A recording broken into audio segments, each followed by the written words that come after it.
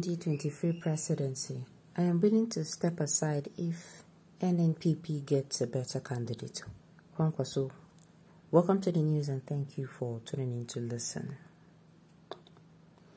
Presidential candidate of the New Nigeria People's Party, Nnpp, Kwakwanso, has said his party is bringing renewed hopes for Nigerians, adding that those who are grieved with the current unpalatable situation of Nigeria could change the narrative in 2023 by voting for him as the country's leader. Politics Nigeria reports that the Nnpp candidate who made this known in Enugu State on Tuesday said he is the best man to succeed President Muhammadu Buhari in the forthcoming general election. I am willing to step aside if the Nnpp gets a better candidate. But for now, I am the best there is, and that is why I am working tirelessly to ensure that we win the elections and give Nigerians a better representation, Kwakwanso said. He added that Nigerians currently have alternatives to the two major political parties, the People's Democratic Party, PDP, and the All Progressives Congress, APC, which failed to deliver in the area of education, economy, and security. Well. All these online news platform, all these online news, all these headlines. Okay. So, the thing is, this particular, should I say the second to the last paragraph where he said, I'm willing to step aside if the Nnpp gets a better candidate. Sincerely, this has been what a lot of people have been waiting for. A whole lot of people have come and they're like, it is either he's stepping down for Atiku Abubakar or he's stepping down for Bola Ahmed Tinubu. Any of the two. In fact, at the point, Nnpp,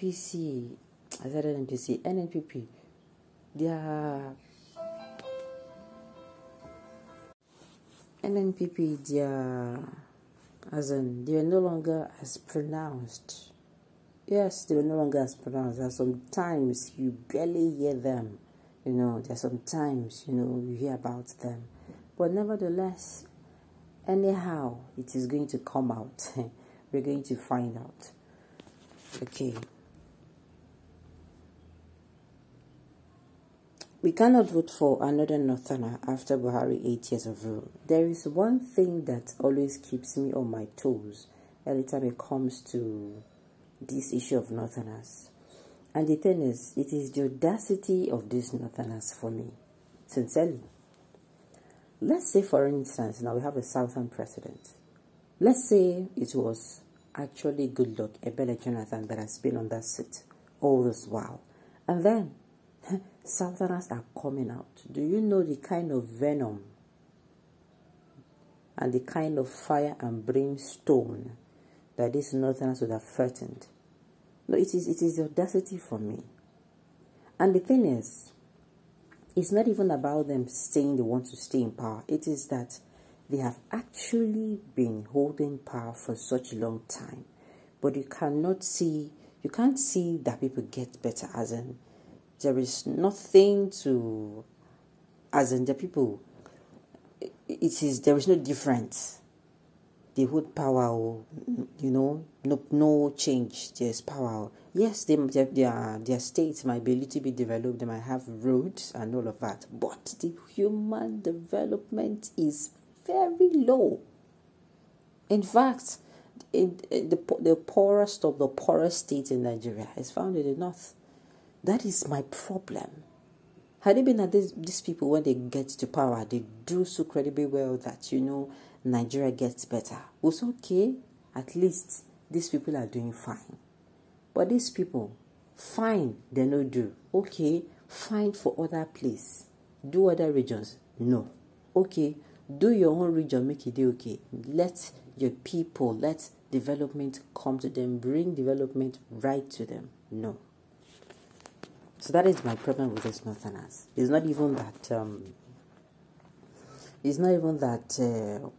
what should I even call it? That they are coming back. That's the problem. We cannot vote for another Northerner after Buhari's 8 years of rule. It is not a matter of Northerners or Southerners, but how to deliver Nigeria and build up the new Nigeria. It's the same thing I'm talking about. Okay, if not for your parochial attitude, you would have been the vice president to be, but you only saw that day and failed to see the future. That TMS saw the future and held it. God will use them to change Nigeria, and our country will be the best. Long live the Federal Republic of Nigeria. Long live Obi Dati. Long live peace in Nigeria. Okay, assuming there is no Labour Party, I would have voted for you. You are among the best as well. Okay, unfortunately, there is Labour Party. When did Kwakwanso leave the PPP? He is criticizing. You see the hypocrisy of our politicians. Well, the thing about these politicians is they are just like bees. Anywhere they cannot produce honey, they can't stay there. Anywhere their ambitions are not going to be met, you won't see them stay there. Even the ones you see they cannot leave a particular party, if they have stayed in a particular party for a very long time and it is looking like, they are not producing honey, their ambitions are not met, they will just carry their load and go. That's the truth. Now, but sincerely, if you ask me, I have the strong feeling that Nnpp might finally step down, to be very sincere with you. That was when I saw the caption, I was like, has it happened? Are they telling us something? But I'm not going to be surprised that maybe before come February 2023, before February, or maybe even on February, they can tell us that, that they're stepping down. Now, this Northerners, that was what, it's the same thing Aminu Tambo did to Wike and this recent concluded primaries. Okay.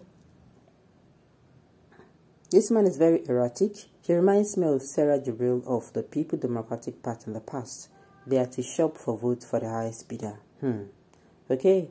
This gives me a quick reminder to what Governor Okowa said at the Rise television debate. Kwakwanso and Obi cannot change anything because they are part of the people that spoil Nigeria. We spoil Nigeria together. Really? Look at to imagine. Really? Well, my 2 cents to us is, remember to vote wisely.